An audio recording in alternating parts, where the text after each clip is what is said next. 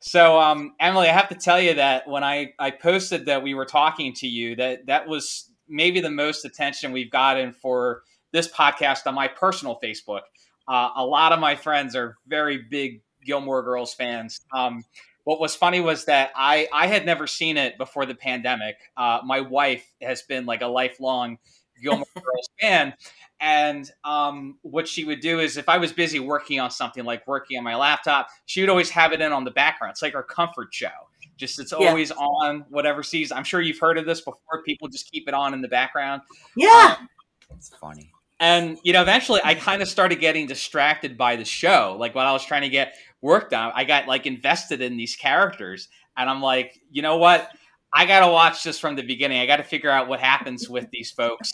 Let's just watch it from the beginning. And I watched every episode. I watched the revival all throughout the pandemic. And I loved it.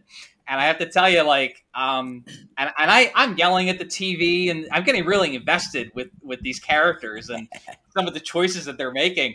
And by season 6, I was angry at everybody except for your character. I thought Mrs. Kim was the best part of season 6 because when she turns into like the band manager and she's like giving advice about like she's pushing Zack to come up with a better song. Like that's not good enough. You need to come up with a better song. My fingers are cramping. I'm totally fried. Run in place for a minute. Get the blood moving. Forget it. This is hopeless. What? I can't write a hit, okay? Not with that attitude. You can. Now pick up your guitar.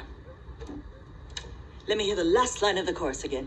I'm like, man, like Mrs. Kim would be killing it in like the music industry or the movie industry. I just love that. So that was the highlight. I wasn't happy with other characters, but your character was the reason I enjoyed season 6. Oh, good. Thank you. So some of the questions we got from Anita Warren wants to know, what kind of grandmother do you think Mrs. Kim was to Quan and Steve? I think she's the exact opposite of how she was with Lane.